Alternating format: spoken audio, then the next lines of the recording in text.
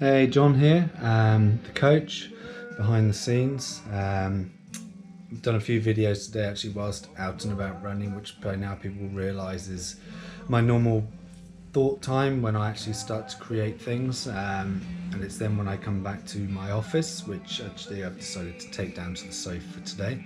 One of the great things about the job. Joining me obviously again are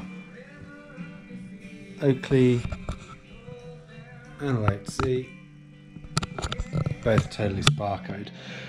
But still, after over 20 years, I'm just sitting now and I want to share like is creativity. So I had some really good fun on my run today, and fun's obviously really important to get across with the athletes that I work with. They don't want to lose their motivation.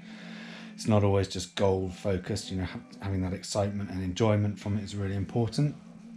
And yeah, I went out and I ran, and I've just created now 2 new sessions which are a little bit more fun, a little bit more interesting, which can work specifically on running, but that I can now actually adapt into mountain biking or road cycling as well. So yeah, even after all of this time, you can still create things, and a lot of it's about trying to keep that original value of enjoyment that people had in their sport. So this element of the coaching is what I call the craft or the art, which is taking all of the science, all the psychology, everything, but getting it across and allowing people to achieve, but still in a fun and interesting manner. So yeah, sitting on the sofa sometimes can be a really creative place.